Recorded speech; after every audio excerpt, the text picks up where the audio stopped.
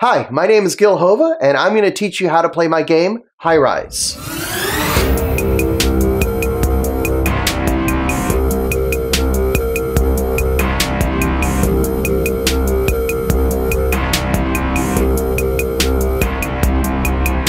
So High Rise is a game for 1 to 4 players.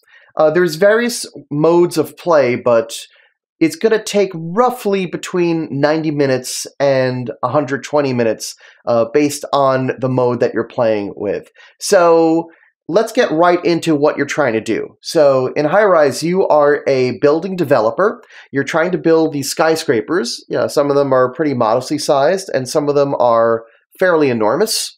And you are trying to put them onto this city over here. When you construct buildings, you get points. The taller the building, the more points you get. You're going to try to get the most points over 2 or 3 rounds, depending on the game mode you play, and the player with the most points wins.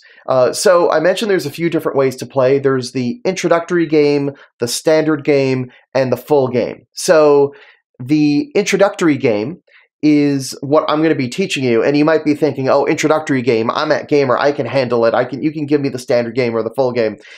No, play the introductory game. Trust me on this one. It's not that the game is especially big or brain-melting. It's just that if you start with the standard game or the full game, your game's going to run probably 3 to 4 hours. Whereas if you play with the introductory game, it's going to be closer to 2 hours for a 4-player game. If you're all learning and playing for the first time. But once you all get the hang of how to play, then you can move on to the standard game, which will run about 90 minutes to 2 hours. Or you can play the full game, which will be a little longer than 2 hours, especially if you're all just learning the game. But the more you know the game, the quicker it takes. So we're going to do the introductory game. Because I think it's a really useful and quick way to just jump in. So first we're going to go talk about setup. So here's the board, and it's already gone through setup, but let me show you the important details. Obviously, we've got the game board in the middle of the table, as any good rule book should tell you. We have our 4 player pieces over here. We also have the sideboard over here, and the sideboard is going to track victory points along the outside edge and corruption along the middle. We have several buildings over here that are going to be a little out of shot, but I've got buildings ranging from 2 to 15 stories, and you can put them in a jumble if you'd like. Everybody's going to have their own individual player board, and when you have a player board, you're going to draw a random resource from the resource bag. So everybody here has a random resource that they're starting the game with. So we have these tenant tiles all around the board, and they're put into 5 different neighborhoods: East Garden, Harborside, Downtown, Bayside Heights, and City Center. So you can tell which neighborhood a tile belongs in because you can just look in the back. So at the start, when you're setting up, you're going to take these 15 tiles, and there's going to be 3 tiles from each neighborhood. And obviously these are the tiles with the orange marks in the upper right. You're going to put them in the proper neighborhood. It doesn't really matter which order they're in. You can set them in randomly, and any order is fine for the game. So if this board's set up for 4 players, and there's only 3 tenant tiles per neighborhood, the 4th tile is blocked off in a 4-player game when you're playing the introductory game and the standard game. So we take these blocker tiles, that's this tile over here that shows that no player marker can go on it, and this tile over here that says no building can go here, and each neighborhood has one of these sets of tiles. So we shrink the board down. Now, if you play the full game with 4 players, then you don't play with these blocker tiles. You have all 4 tenants available. Now, if you're playing with 3 players, you're going to play in the opposite side of the board, and the 3-player game only has 3 spaces per neighborhood, so you don't even need the blocker tiles. I've also got these bonus tiles set up, and what I did, I drew these bonus tiles. The bonus tiles look like this. They've got a black background, and on their backs, they show the year that you're in. The 3 years of the game, the 3 rounds, are 2010, 2020, and 2030. This is 2020. We're playing the intro game, so we're only going to play 2 rounds. The first round is 2020, and the second round is 2030. So you see this says 2020. That means these are the tiles that are going to go out this round. And they go to these spaces all around the board that have these diamonds. And some of these spaces are filled in. So this space over here has two floors written over here. That's the girder symbol, corresponds to a floor. So I've already drawn 2 floors and put them there. For this tile over here, for this bonus space over here, I drew this bonus tile that said take this green token, and the green tokens are what we call ultra plastic. More on that in a second. So we take the ultra plastic and a random resource, which I've already drawn from the bag, a random floor, and we put that down in this space.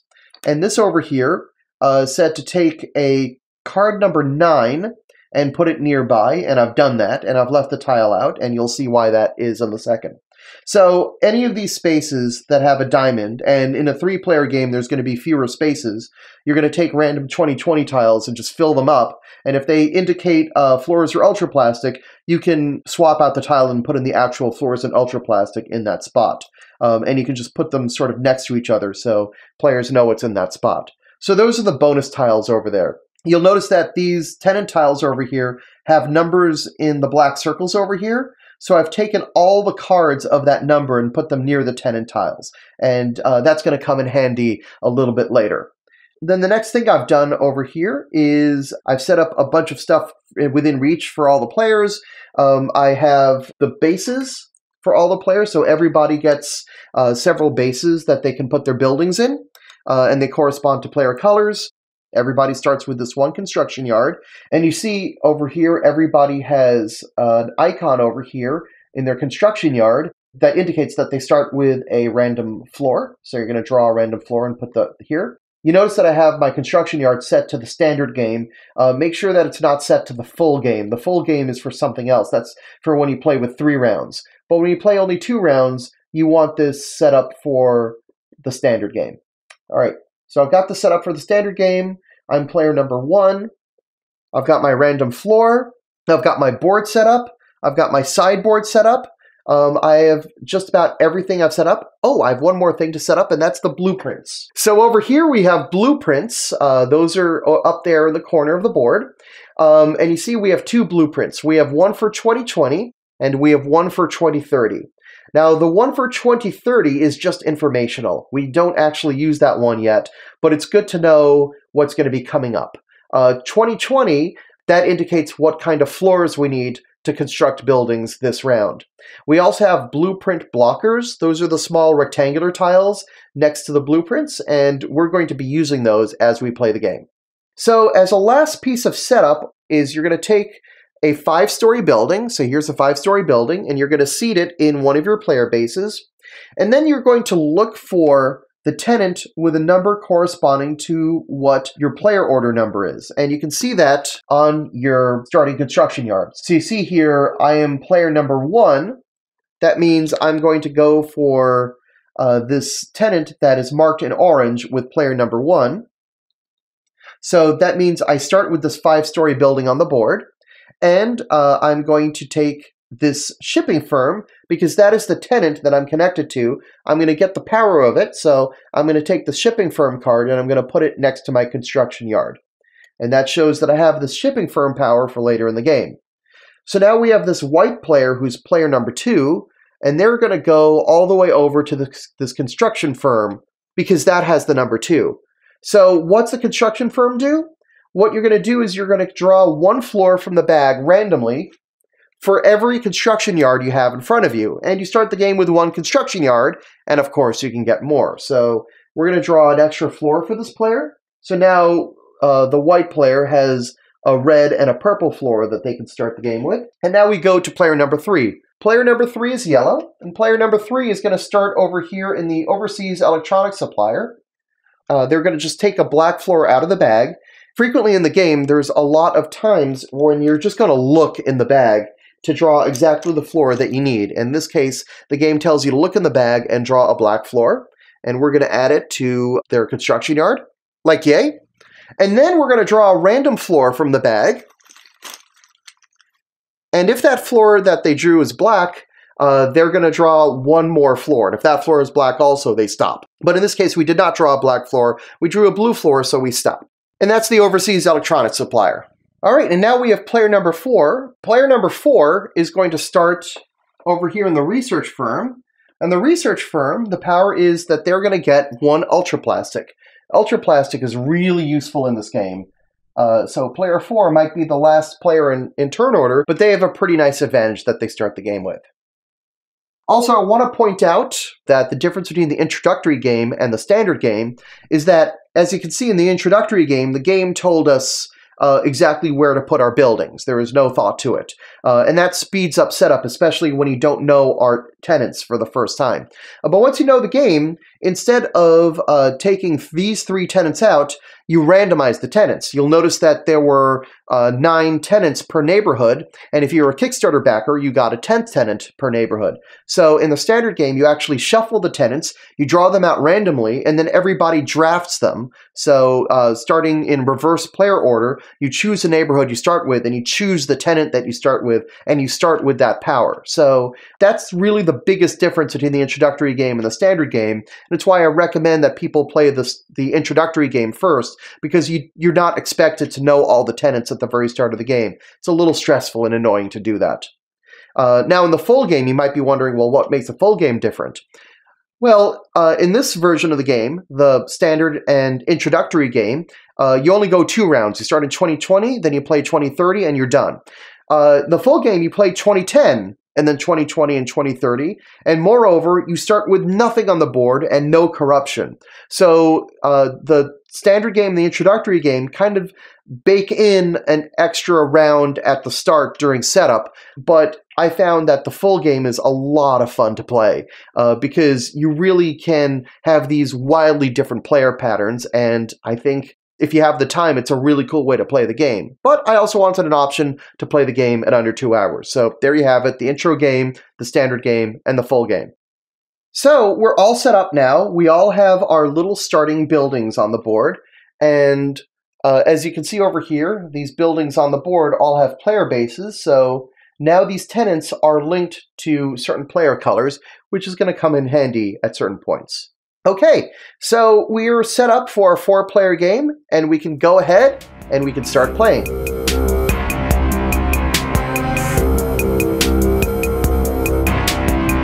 So the basic idea behind High Rise is you're going to be moving your piece on the board. This is called your mogul. You're going to be moving it to any one of these available spaces. How do you know it's your turn to move? You know it's your turn to move when you are furthest behind on this track. You see, this is a one-way track all along the board. Each of these white and gray spaces is a space where you can move to. The player furthest behind on the track is the player whose turn it is. You may have played some other games that use this mechanism, but we've got some nice twists in here that I'm looking forward to showing you. So red is going to go as far as they want along the track. Like seriously, they can make a huge jump if they want. And wherever they go to, let's say they make a really small jump here, they're going to execute this action. Once they're done executing this action, then the next player who is furthest behind, that player is going to go to any unoccupied spot. So they can't go to this spot because it's been taken by red, but they could go to this spot or this spot or this spot or this spot all around the board. But wherever they decide to go, they take that action, and then the next player furthest behind takes their turn. So when you land on a spot, so let's say I land on this spot over here, I'm going to take this action, and there's a lot of these spots that have this briefcase icon on them. The briefcase icon indicates corruption. Corruption is a resource in this game that you can use that gives you a little bit of a boost with certain actions. But just like real life, if you have too much of it, it could come back to haunt you. So occasionally, if you have too much corruption, the game is going to punish you a little bit. And at the end of the game, there's a rather big VP punishment if you have too much corruption. But if you can manage your corruption and not have the most at the end of the game, you might be able to do really, really well. So you're trying to collect these floors. These are various floors that you can pick up throughout the game. Floors are in this bag. So here are a bunch of floors. And these floors are in 5 different colors, and they correspond to the colors on the blueprint. So the colors on those blueprints indicate which buildings you can construct using which floors. And remember, you start the game with a floor. What you're trying to do is you're trying to collect floors of the various colors. You're trying to match them to an individual blueprint, and when you do, you can land on one of these spaces with a hook, and that's a construction zone. So you go to this area, and you can convert those floors that you've collected into a real building. You put that building on the board. The building will be linked to a tenant. The tenant will give you certain power, and then you use that power. And then for the rest of the game, if anybody lands in that space, you're going to draw a random floor because somebody just used your tenant and your building. So that's a general idea of the overview of the game. We're going to keep on taking turns all around the board until everybody has stopped back in the stop zone. It's called the stop zone because you see these various stop signs in here. You have to stop when you get to this area. You can't pass it. Once all 4 players have stopped there, then that's the end of the round. You're going to score some bonus points based on the heights of your buildings. Then you're going to move on to the next round.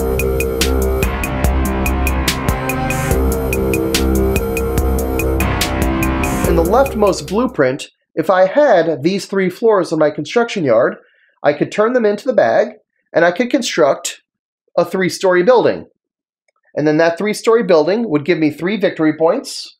I put it in my player base, and then I would put it somewhere on the board. Now, wait, there's one little extra thing. I'm the first person to construct that blueprint. I know that because there's nothing underneath the blueprint. So what I'm going to do is when I construct the blueprint is instead of getting a 3-story building, I'm going to get 1 extra story in the building. I'm going to get 1 extra floor. Instead of taking a 3, I'm going to take a 4. I'm still only going to spend 3 resources. I'm still going to only spend a red, a blue, and a black, but I'll get a 4-story building out of it, which would be 4 points instead of 3. And then I put the 4-story building inside a player base, and I put it somewhere out on the board. Then what I do is I block off the +1 space at the bottom of the blueprint, and that indicates to everybody that anyone can continue to build that blueprint, but it no longer gives an extra floor. The remaining blueprints all still give an extra floor, but once somebody builds it, they no longer can get an extra floor out of it. And I started with the leftmost blueprint, but you don't have to. You can build any of the blueprints as long as they're the blueprints for this round. Again, the 2030 blueprints are visible this round, but they're not available to be built. They're just there in case it's close to the end of the round and you want to see what floors you should pick up for next round. Let me tell you about the rightmost 2 blueprints. The rightmost 2 blueprints, you'll notice they have a green cylinder on top, and that indicates ultraplastic. So what does that mean? Well, ultraplastic is a revolutionary new building material, and it has 3 characteristics. The first is that ultraplastic requirement over there is wild. I can fulfill it with any floor I want. I can fill it with a red, I can fill it with a purple, any color is good. The second characteristic of ultraplastic is an ultraplastic token, which I can pick up at various spots in the game. This is wild, and this can stand in for any color. So if you go back to that leftmost blueprint, I can build it with a black, a red, and an ultraplastic, standing in for the blue. That's totally fine. I can use as much ultraplastic in a blueprint as I want. So we have these 2-way wilds. Ultraplastic on a blueprint means you can use anything you want for that requirement, and an ultraplastic token means you can use it as anything. Now, the third characteristic of ultraplastic is if I use ultraplastic as ultraplastic, that is, if I fulfill that ultraplastic with ultraplastic, I get an extra floor in my building. So that is a 5-story blueprint. If I fill ultraplastic with ultraplastic, I'll get a 6-story blueprint out of it. And if I'm first to that blueprint, I'll get a 7th story out of it. So there's a lot of ways in this game that you can actually sneak in extra floors to your building. In this case, I'm only spending 5 floors, 4 floors plus an ultraplastic, but if I time it right, I could get 7 stories out of it. That's pretty nice.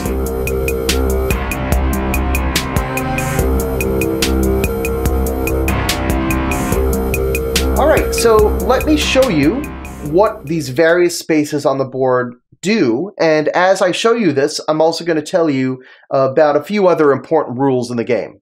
So let's start with this spot over here.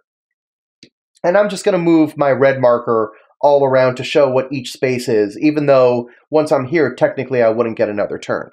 So I move here. What I'm going to do is I'm going to look in the bag and I'm going to get a red floor, okay? Let me do that now. I look in the bag and I take a red floor and I add it to my construction yard. And now if I want, I can draw a random floor from the bag and add that to my construction yard. But if I do that, I must take 1 corruption. So let's say I do that. I'll draw a random floor. It will turn out to be a blue floor, and I'll add that to my construction yard. And I've got my corruption now. Well, what does the corruption mean? Well, for most of the game, it doesn't mean anything until the end of the round. And there's going to be 2 things that happen at the end of the round. The first thing that happens is we're going to look to see who has the fewest points. So let me just set up a little example here. Let's say red has the fewest points here. Red will lose 2 corruption because they have the fewest points. That's good for red. Now, white over here has the second fewest points. White will lose 1 corruption. Now comes the bad part. Blue has the most corruption. Blue is going to go backwards on the corruption track until they hit the next player. So in this case, blue would go backwards 1, 2, 3. Bam, they hit the white player, they stop.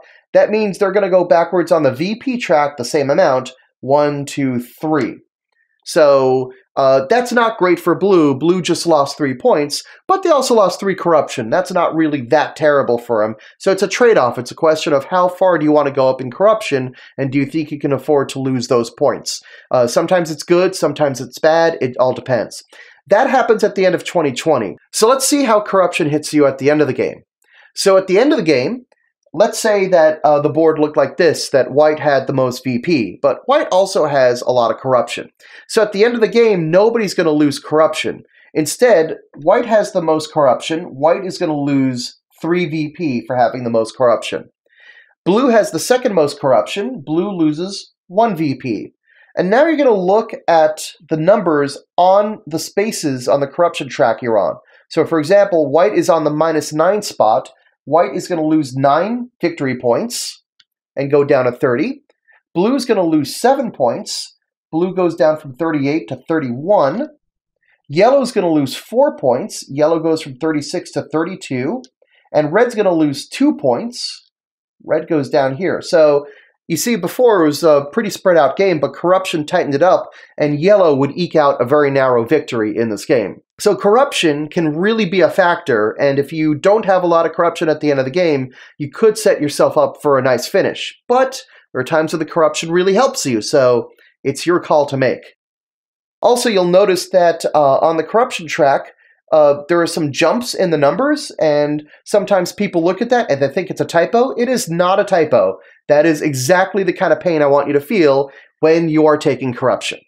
Okay, excellent. So now we can reset this. You'll note that everybody starts at -2 at the start of the game. So I've explained what this spot does. And now you might be able to figure out what this one does. This is exactly the same thing, only it's for a gray floor instead of a red floor. So this spot over here gives you an ultra plastic, and you can take a random floor from the bag for a corruption. So I want to point your attention to one more thing about this area. You notice these 3 action spaces are all connected. This is a zone. So the thing about a zone is each player may only do one thing in a zone. So for example, let's say I'm red. Let's say I go over here and I do this action. Then white goes over here and does this action. And then let's say yellow and blue, they go off and they do something else up ahead. Maybe yellow goes over here and blue goes over here. Great. Now it's red's turn again because red is furthest behind. Since you can only do one action per zone, red cannot go here. Red's first move has to be at least here. So when I'm choosing which of these spots, I have to choose them with care. I can't just make these cheap little jumps. I can only do one action in each zone. You notice this is a zone, this is a zone, this is a zone, and so on and so forth all around the board. We've got this little spot over here on its own, and this is its own little zone as well. So now I want to draw your attention to this spot over here. These are the bonus spaces, and bonus spaces are pretty special. Bonus spaces are not spaces you land on. Bonus spaces are spaces you jump over. If you are the first person to jump over a bonus space, let's say I went from here straight to here, I jumped over this bonus space, I get everything from one space. So I can take the black floor and the ultraplastic, I could take the gray floor and the black floor, or I could take card number 9, which I've conveniently placed out here. This is the mayor's office. I'll explain what that is in a second. Now, you might be thinking that the ultraplastic is and the black floor is strictly better than the black floor and the gray floor, and you'd be right. Sometimes it just comes out this way, and that is maybe in this case what I take, and I'll add them to my construction yard. So now the next player to jump over, like let's say maybe white decides to not jump over, white decides to go over here, but yellow decides to go and jump over here. Yellow now has a choice between the mayor's office and these two floors. So maybe yellow chooses the mayor's office. The mayor's office is a card, a power card, that gives you a one-time power. When you use mayor's office, you're going to slide your mogul underneath the other player's mogul. They're going to go before you. So mayor's office gives you a nice way to take a spot that otherwise would not be available to you. So let's say yellow takes that, and we can just discard the tile. We don't need it anymore once it's taken. And yellow takes the card and keeps it in front of them. So now it's blue's turn, and maybe blue goes ahead over here, and now blue's going to take this last set of resources and adds it to their construction yard. Now it's white's turn, and as we know, white cannot go here or here because that's all in the same zone. The first spot white can go to is here, and let's say they do that. They do not get anything from the bonus space because they are the fourth across. And in a 3-player game, you'll notice the bonus spaces only have 2 boxes, so the third player over doesn't get anything. So the bonus spaces give rewards for the players who jump over them earlier. But again, you never land on bonus spaces, you just jump over them and collect whatever's there, if anything. So those are the bonus spaces. I want to point out one other thing that can happen. In the example before, I had yellow landing on this spot. Yellow would take the shipping firm action, but you'll notice that yellow landed on red's space. Red would draw 1 random floor from the bag because somebody landed on their space. So that's sort of a global rule in the game. If somebody lands on your space on one of your buildings, you get to draw a random floor. It doesn't matter what the power is. You don't get the power. The player who landed there gets the power, but you get a random floor. Now you might be wondering what happens when this happens. What happens when you land on your own building? Well, you may take a floor, but because you are clearly embezzling, you would also have to take a corruption. So it's up to you whether or not you want to go ahead and do that. Is a floor worth a corruption? That's going to be your call. Now you'll also notice this is what my construction yard looks like so far. And you notice I only have 7 spaces in my construction yard. I've got 2 spaces free. What happens when my construction yard fills up? Let me just give you an example. What happens when my construction yard fills up? Okay. If it ever overflows, if I ever get another floor in my construction yard, I need to put this red floor somewhere. Well, I've got a choice. I can either discard a floor, maybe I'll discard this floor over here. And that's fine, that's a thing I can do. The other thing I can do is I can get a new construction yard, okay? So the new construction yard here is 5 extra spaces, and if you ever need a construction yard, you can immediately take one. The only downside to a new construction yard is corruption.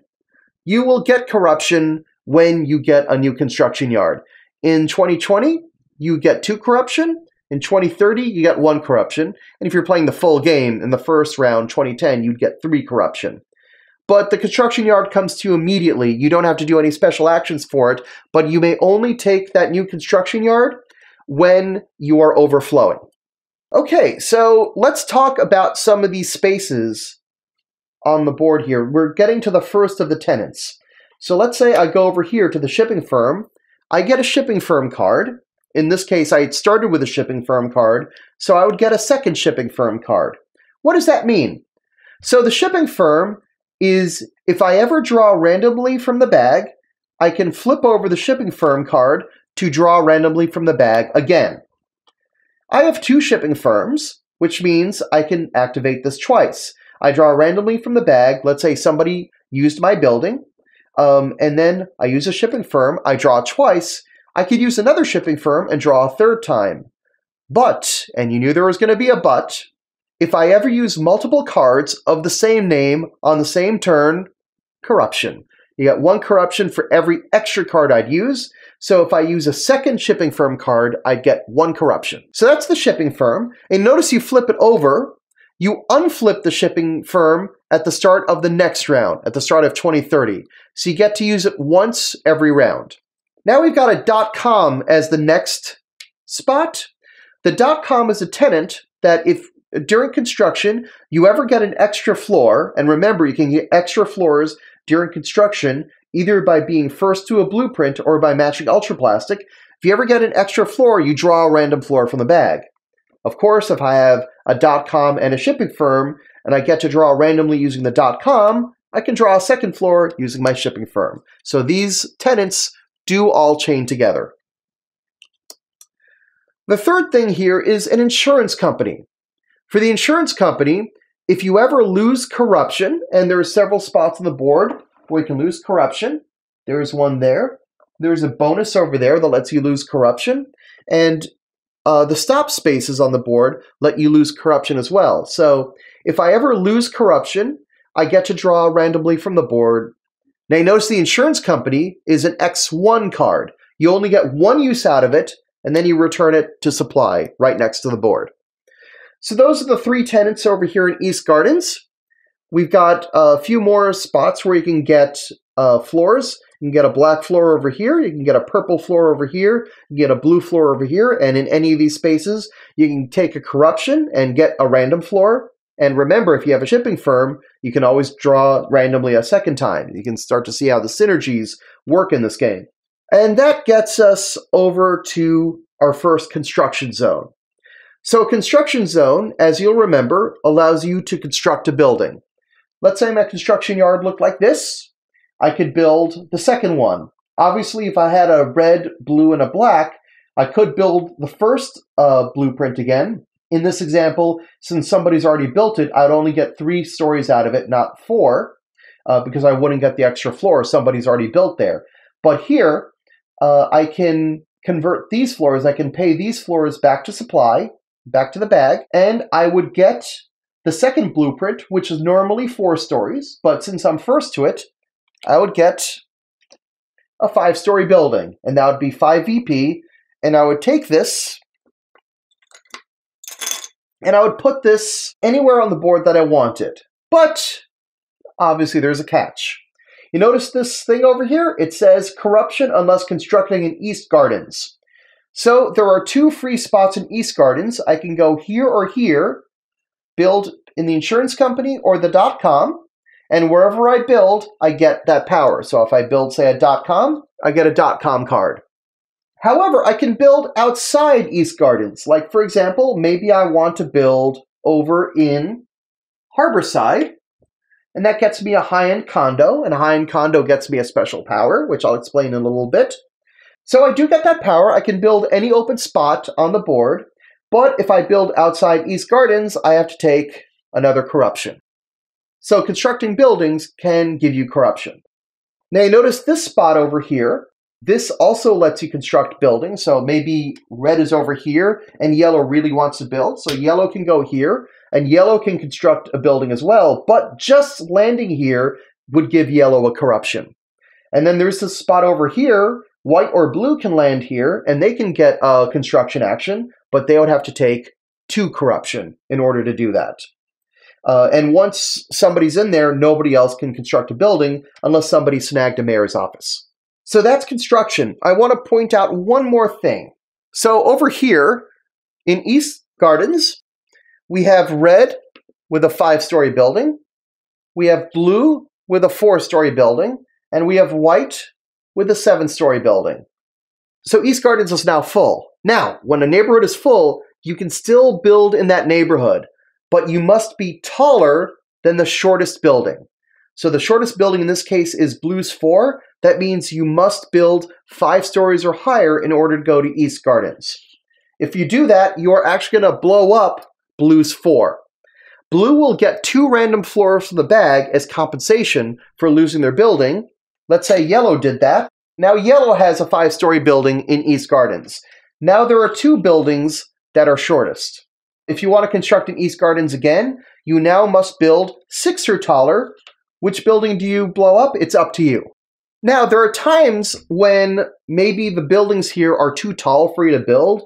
Maybe in this case, the tallest building you want to build is 4 stories, but you don't want to take corruption for it. And you don't want to go outside East Gardens. So what you can do is you can build that 4-story building, but you don't take a building tile, you don't put it anywhere on the board. You just spend your 4 floors, or however many floors you're going to spend, whatever you match the blueprint with, and you score your victory points, and then you're done, because you've built the building in the suburbs and nobody cares. I want to also point out that there is a 5th neighborhood called the City Center. It's always available to be built on, but you'll notice that these construction zones, this one is 1 corruption unless you build in East Gardens. This one is 1 corruption unless you build in Harborside. This one is 1 corruption unless you build downtown. And then back over here in the stop zone, it's 1 corruption unless you construct in Bayside Heights. So first off, when you finish a round, you're guaranteed a build. And second off, each of the neighborhoods has an area that you can build with no corruption, except City Center. So what that means is you can always build in City Center, you're just always going to take a corruption for it. At least if you're playing the intro game. If you're playing the standard game, there are some tenants that help you with that. Okay, so we're done with this construction zone, and at this point you know most of the game.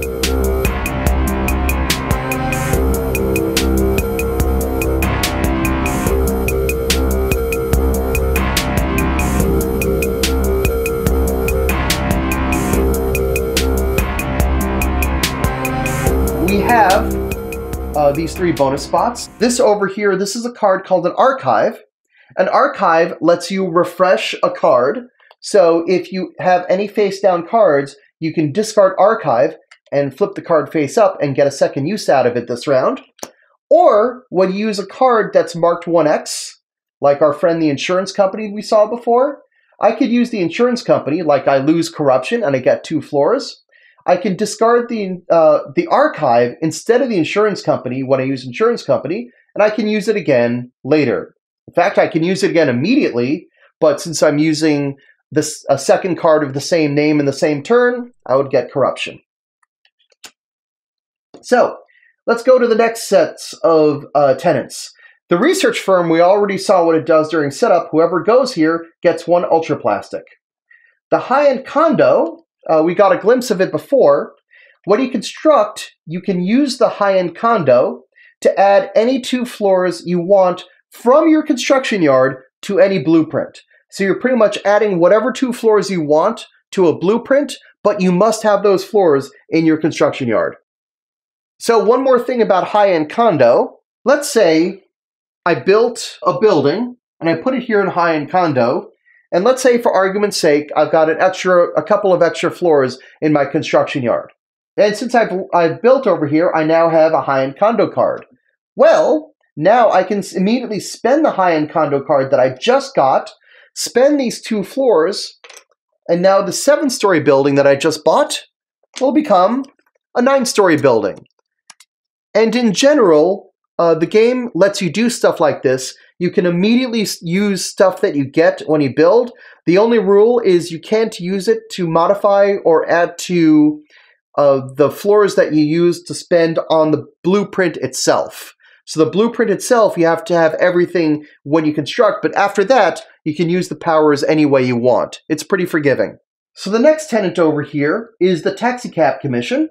First off, you'll notice that when you land on a taxicab commission, or if you build on the taxicab commission, You'll immediately get 2 victory points just by doing that. Then you get a taxicab commission card, and what this does is it lets you break the rule that normally you can't go do a second action in the same zone. So maybe later on I'm here, and it's my turn, and I really want to go here. I'm not allowed to normally, but I can spend a taxicab commission to do that.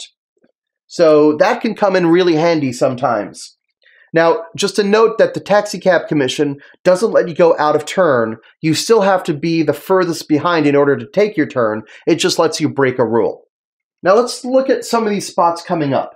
This spot over here, and you'll see this spot repeated at several points in the board. So this one lets you trade as many floors as you want of one color for that number of a different color. For example, so let's say my construction yard looked like this. Now I want to build that really big blueprint. It takes an ultra plastic, a black floor, 2 purple, a gray, and a blue. Now I've got everything except I've got 2 red floors instead of 2 purple floors. So if I go here, I can trade my 2 red floors in, I can get 2 purple floors, and later on I can land in a construction zone and I can construct the tallest building. And hopefully I'm the first one to sneak in that extra floor. Now, you're not obligated to trade in all floors of a color, so if you have 3 floors of a given color, you can choose to trade just 2 of them, for example. So whatever you trade, you get that number back. For example, if I trade 2 reds, I can get 2 of any one color. But I can't trade, say, a red and a green for 2 grays, for example. I have to give out 1 color and I have to take in 1 other color. Now the next thing over here, this icon over here means and or. I can trade and or I can choose any floor from the bag I want for 1 corruption. Now this is a choice, it's not a random draw. I can look in the bag and I can take whatever color I want, but I gotta take a corruption for that. This next spot over here is a spot that lets me lose 2 corruption. If I have an insurance company, that means that I can use this when I land on the space to also draw 2 floors, 2 random floors. This is another construction zone over here. There's another set of bonus spaces over there. Nothing you haven't seen before, except that one of those bonus spaces lets me lose a corruption. Now we get to that corner space, and that corner space is really interesting. So what that corner space means is if I land there, let's say I land in the first spot, I get to draw a random floor from the bag, I get to choose any floor I want from the bag, and then I may take a corruption to choose 1 more floor from the bag. There are 2 more spaces in that zone. They do exactly the same thing, but you notice they each have a corruption, which means if you land in one of those 2 spaces, you must take a corruption just to do the action, plus the corruption you may choose to take in order to choose any floor you want. Now we got the next 3 tenants in downtown. We have a construction yard. Construction yard lets you draw random floors from the bag, 1 for every construction yard you have. And obviously, you start the game with a construction yard, but maybe at this point, you've taken an extra construction yard. In this case, I would draw 2 random floors. Then we have, over here, we have a casino. So the casino over there, what you're going to do is you're going to draw random floors from the bag. And you'll want to draw them just right in front of you on the table. After you draw, you can choose to stop, or you can draw a second floor. And then when you draw a second floor, if it's the same color as the first floor you drew, you go bust. Now you keep the floors that you drew, but you get 2 corruption. So let's say I'm using the casino. I draw 1 floor randomly. Now I can choose to stop, or I can draw a second floor randomly. Okay, if I had drawn a second red, I would have gone bust. I would take 2 corruption, but I would still keep everything I drew. In this case, I drew a black floor, which is different. That's good, I can continue. Now if I choose to draw a 3rd floor and it turns out to be red or black, I keep all the 3 floors that I drew, but I take the 2 corruption for going bust. In this case, I'm going to choose to draw again, and it's another black. I go bust, I keep all my floors, and I get 2 corruption. And that's the casino. The last tenant over there is trade union. Trade union, you choose any floor you want from the bag, and then you may take a corruption to choose any other floor from the bag. Then we've got a trade space, then we've got a lose 2 corruption space, And then we've got get an ultraplastic space. Then we've got another construction zone. Then we've got another set of bonus spaces. So let's talk about the bonus spaces over here. They're exactly the same except this 12 card over here, which is a penthouse. You can use a penthouse at the end of your turn, and it must be at the end of your turn. You discard the penthouse, and you can discard up to 3 floors from your construction yard and add that number of floors to any building you want on the board, which is probably going to be one of your buildings. So if I have, say, a 9-story building, and I've got 3 floors in my construction yard that aren't doing anything, I can spend a penthouse and turn the 9 into a 12. And then I have to spend those 3 floors for my construction yard. I don't score points for those floors, but I do get a taller building. And remember, taller buildings are good because there's a tallest building bonus at the end of the round. So now we've got another trade spot. We have an overseas electronics supplier, and we saw how that worked at the start of the game. You get a black floor, you draw a random floor. If it's another black floor, you draw 1 more floor. And then engineering firm gives you an elevator. So elevators are pretty cool in this game. The way that elevators work is when you construct a building, you spend an elevator card, and you get 1 point for every 3 floors in that building rounded up. You can only use elevators when you construct a building. So let's say I construct a 10-floor building. I can spend an elevator card and get 4 points. Remember, everything in the game, every fraction, rounds up. Lastly, we have metal importer. A metal importer gives you a spire. A spire, you're going to put next to your construction yard. It does not take up a spot in your construction yard. If I construct a building, let's say I construct a 9-story building, I can add a spire that I got previously to a building I'm constructing now. And you see it adds 2 floors to the building, and now I've got an 11-story building. I don't actually score these 2 extra floors. They're virtual floors because nobody can actually live in them. But in terms of the tallest building bonus at the end of the round, this is considered to be an 11-story building. You might wonder, can I put a spire on top of another spire? And the answer is, of course you can. This would be a 13-story building, and so on and so forth. Now, I want to draw your attention to the city center because we haven't covered those tenants yet. The tenants in the city center tend to give you some pretty good powers. For example, we have the obelisk. This is nice and simple. You just get 3 extra points when you build an obelisk. This one over here is the highway office. This one's really cool. The way the highway office works is after you construct the highway office, you look to see how many floors you have in your construction yard. You get 1 point for every floor in your construction yard to a maximum of 5. It can be very useful. Lastly, we have the district attorney. So if you use a district attorney, you lose 3 corruption. Now, since the tenant is in your city center, that means you probably had to take a corruption to actually go in there. So effectively, you net -2 corruption. But then you can choose to spend a floor from your construction yard. If you do, everything's good. If you don't, everybody else will lose 1 corruption. You are essentially paying off the DA. And that leaves us with the stop zone.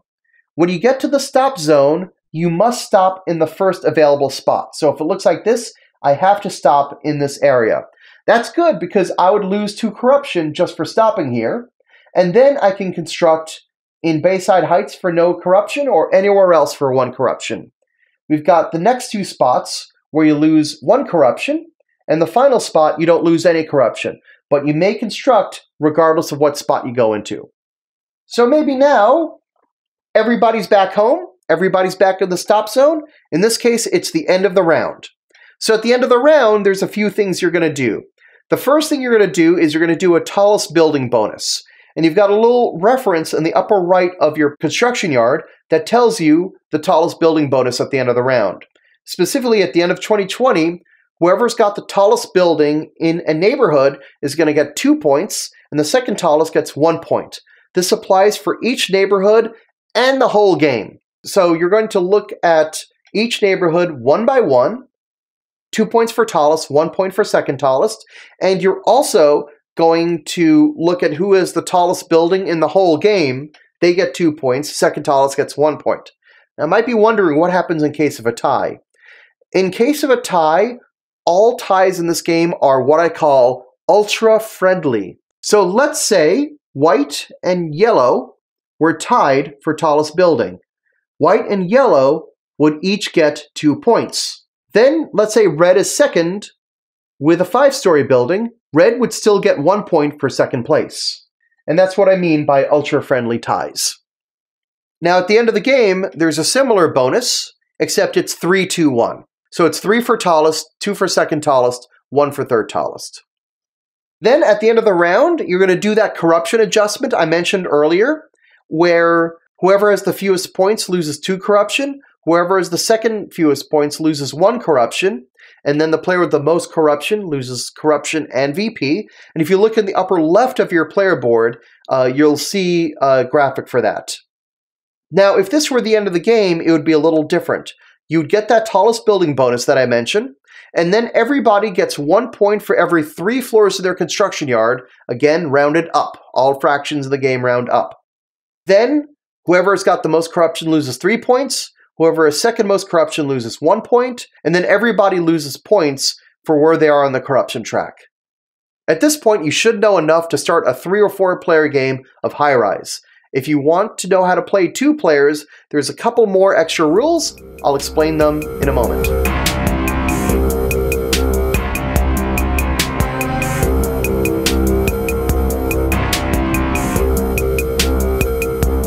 So let's talk about the 1-player game and the 2-player game. The 1-player game and 2-player game use something called a neutral mogul. So I have a setup over here for a 2-player game. And if you play 1 or 2 player, you're going to play the full game. You're going to play all 3 rounds, and the board is going to start with nothing on the board, and nobody's going to start with any corruption. Now, what's going to happen here is yellow's going to take their turn. Maybe yellow goes here and gets a red floor, and then blue takes their turn. Maybe they go here, and they get one of these bonus spaces, and they get a shipping firm. Now it's red's turn.